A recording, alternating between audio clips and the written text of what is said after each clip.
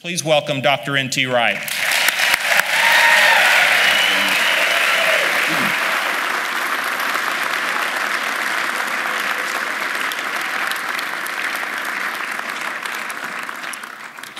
Thank you very much for your welcome and your enthusiasm. It's very good to be here with you today. And always when a Brit comes to America, there are cultural differences which you have to navigate. And I begin with a story about one of those, which was about 10 years ago. I found myself in Atlanta, Georgia, and I was at a conference, and I was jet-lagged, so I was awake very early in the morning. And there was something special happening in another part of the world, and at 6 a.m. your time, I phoned my daughter at home because I knew that she would be glued to the television because England were playing Australia in the final of the Rugby World Cup, which only happens every few years, and England always try and do well, but they'd never won it before, and it was in Australia, so it was against the host nation, and this was the big game. And I knew my daughter would be glued to the television, and sure enough, I phoned when the game was over, and she was thrilled because up to the last minute, England and Australia had been 17 points each, neck and neck, and then in the very last minute, the poster boy of English rugby, Johnny Wilkinson, had dropped a goal, and England won the World Cup. And this was just the most amazing, and if you'd been following the tournament thus far as I had, you would have been as thrilled as I was. And so I came off the phone, and there I was in the half-darkness, 6 a.m., and I was in the lobby of this hotel in Atlanta, and I wanted to run up to the clerks behind the desk and hug them and say, England just beat Australia at rugby at the World Cup. And I looked at them and I thought, they're not going to know what I'm talking about. And then I looked at other people around, I wanted to say, have you heard the great news? And I realized it wasn't great news to them. And then I waited, and the conference gradually woke up, and people started coming down, and I thought, sooner or later I'm going to meet somebody who knows what this was all about. And the first person I met was an Australian.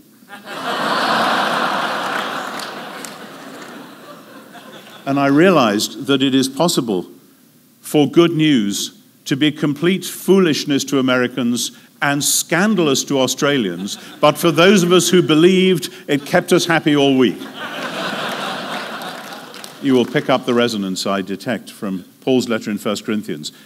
And there's something funny about news, and the Christian gospel is supposed to be good news, but for years we have lived in a culture where we've assumed that everyone knew what the bad news was and was waiting for the good news. That everyone sort of knew they were sinful, and we just needed to remind them that actually God loved them and would forgive them and so on, and that was the good news. Well, that is good news, put like that.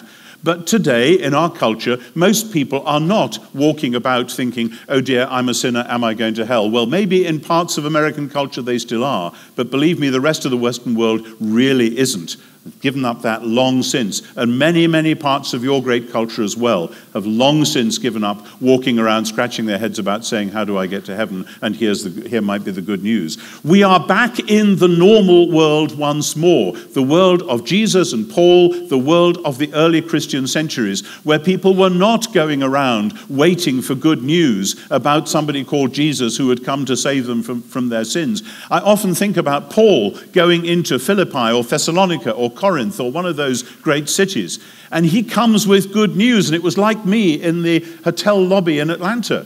Good news, we have a new Lord. A new Lord, that's dangerous talk, because the word Lord in their world referred to one person in particular, and it was Caesar, the Roman emperor. Well, who is this new Lord? What on earth are you talking about?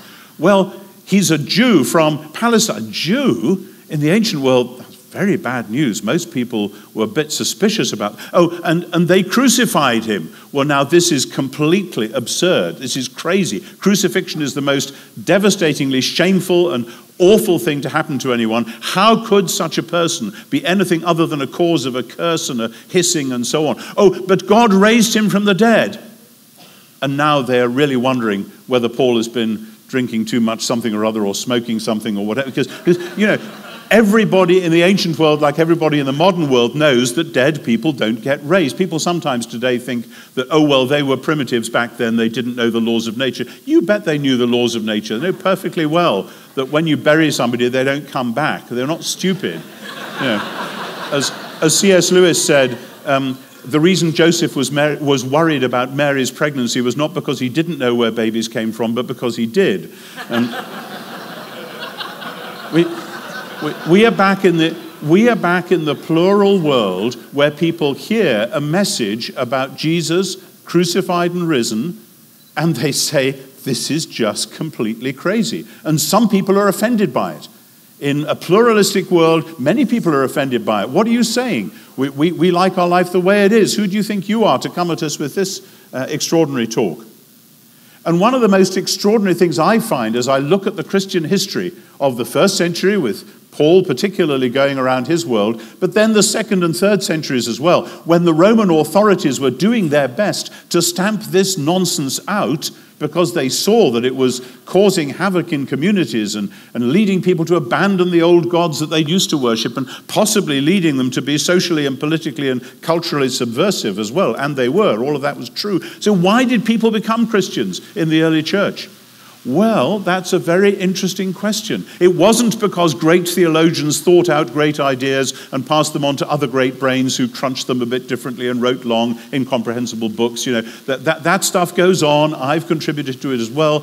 The reason why people became Christians, despite the fact that in their plural world this was nonsense and scandalous, was because they saw something happening in real people's lives and in real communities, and they thought to themselves, didn't know you could live like that, didn't know that was an option, didn't know that you could actually care for people who are not your kith and kin, that you could look after the poor, that you could go and take care of the sick, that you could do all those things that the early church did without really anybody telling them to, except that they were worshiping the God we know in Jesus, and they found that they were compelled to go and love people, and found communities that were doing that stuff, risky though it was. I'll come back to that in a moment. But you see, we live in a world which many Christians find quite scary because we were used, and many of you will have grown up in homes which were used to thinking in terms of a basic Christian worldview and living in a more or less Christian civilization. I grew up in Britain in the 50s and 60s and assuming, because my parents took us to church every week, that this was actually how most of the world was. And I gradually discovered at school and at college that actually most of my world wasn't like that, and I had to learn to navigate it. But one of the great things that's happened now is that the word God itself is back on the agenda. It used to be the case that when you said the word God, everybody in my culture and probably yours thought of an old man up in the sky who might have made some rules and was looking down and being a bit anxious about what we were getting up to. But if we said the right prayer or did the right stuff, then he would be nice to us and we might end up living with him after all, or something like that. Christian Smith, a sociologist from Notre Dame, has said that the default position to this day of many young people in America is what he calls moral therapeutic deism. That is, a God who's a long way away, a deist God, a distant God, but he actually has given us some rules, and if we work it right, he may look after us and help us to find a way where our lives won't be too bad. That's not very like mainstream Christianity, by the way. But the point is this: people are more and more saying, wait a minute, does the word God refer to a being like that? When I was a college chaplain in Oxford many years ago, many students would come to me and say, you won't be seeing much of me because I don't believe in God. And I would say, which God is it you don't believe in? Which would puzzle them, and they would describe vaguely this old man up in the sky making rules and so on. I said, I don't believe in that God either. And you could see this look cross their minds. The chaplain is an atheist. What's this about? And I would say, no, I believe in the God that I see revealed in Jesus of Nazareth. And if you're interested in exploring who that God is, and he's very different from the one you just described, then maybe I will see you. And some of them I did, and many of them I didn't, and that's how it was. But there is a chance in our culture for Christians to grab the opportunity and actually not only say, but show who this God is.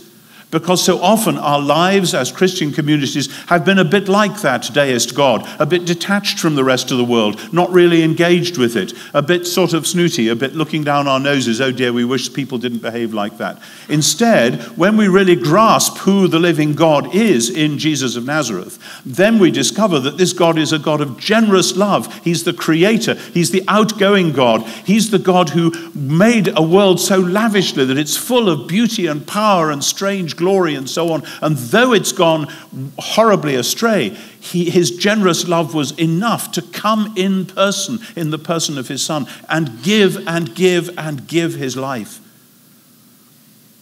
And when communities and individuals do that stuff, then it makes sense to talk about a God who is not the old bully in the sky, but the God of generous, outgoing, overflowing love. The God who Jesus pictured in that wonderful parable, which we call the prodigal son, but actually it's the parable of the running father, because in that culture, senior figures don't run, and yet when the prodigal son is coming a long way off, the father girds up his cloak and so on around him, and he runs down the road. He loses his dignity in order to go and embrace this son. When God's people behave like that with and to the people who are on the edge, with the people who have forgotten and have been forgotten by the rest of the world, then people take notice.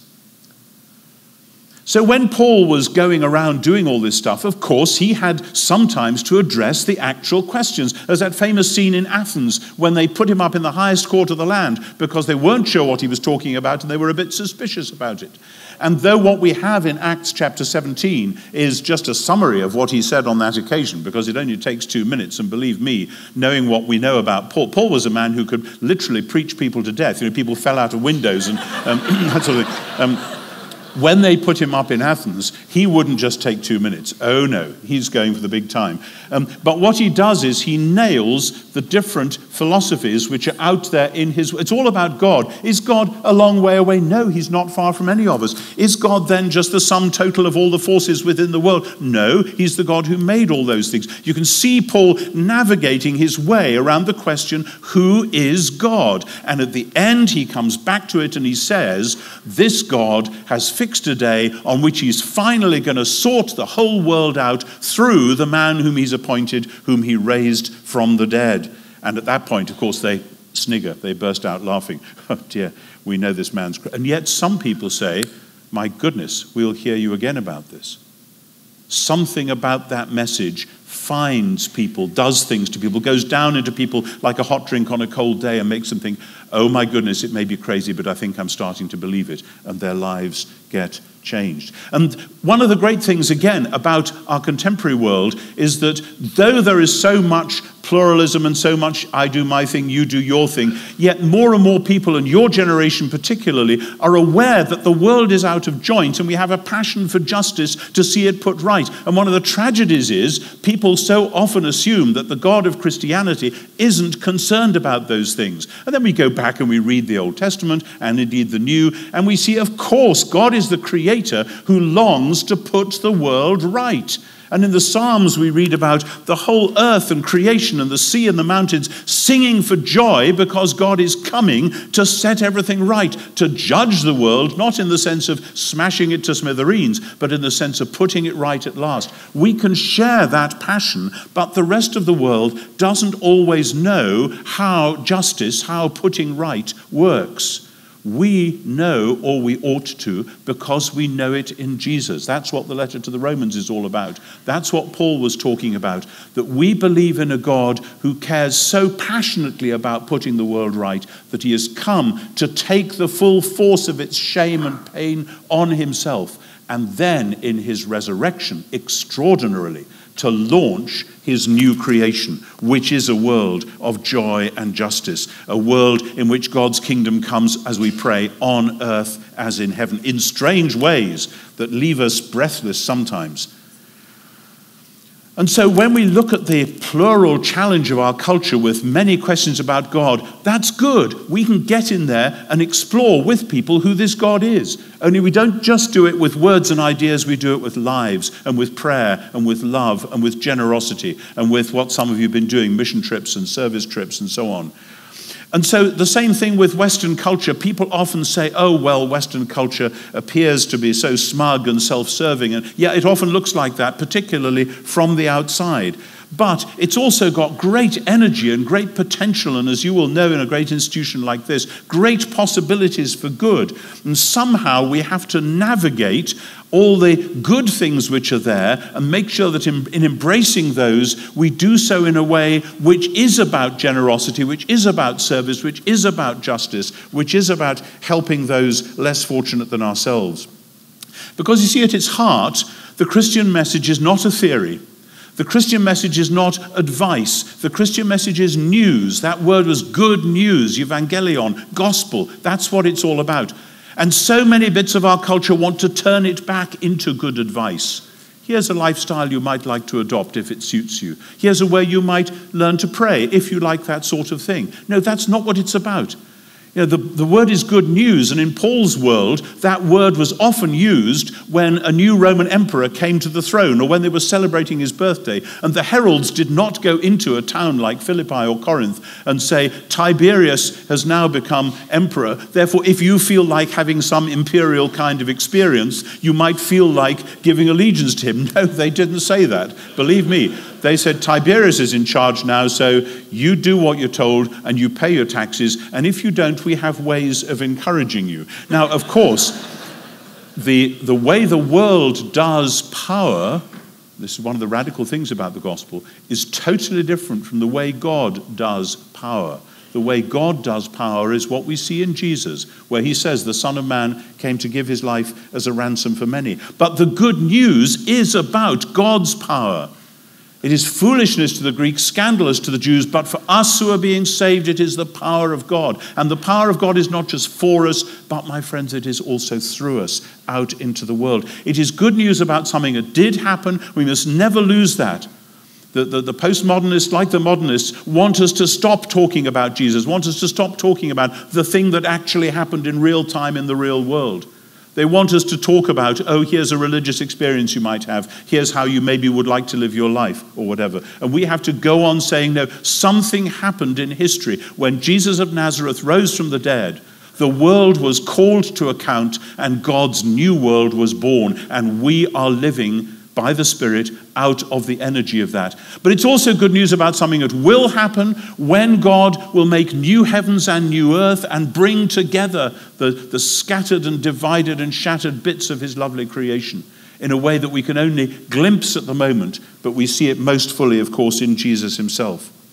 And the challenge then for us, your vocational challenge today and in the rest of your lives, and I'm aware that most of you have got all your lives before you. What a wonderful thought of opportunity. The challenge then is to live between the news that happened then, the news that will happen at the end, and for us to be the good news in the present. So that people, as they did in the 2nd and 3rd centuries, living in that radically plural world of the ancient Mediterranean world, the Roman Empire, will see there is a different way to be human. And it's the way that happens when people are worshipping the God we see in Jesus and celebrating the fact that he has brought his justice to the world, that he will bring his justice to the world. And through our acts of generosity and kindness, both individual and corporate, people can see the good news of who this God really is. My prayer for you is for wisdom in your vocation, for where your gifts will fit. There are 1,000 different things that God is wanting to do in the world, and he will have for each one of you particular tasks which your gifts and your training and your talents will suit you for. But this is how it works. We live between the news of what did happen and the news of what will happen, and we are called to be the good news here and now. Thank you. God bless you.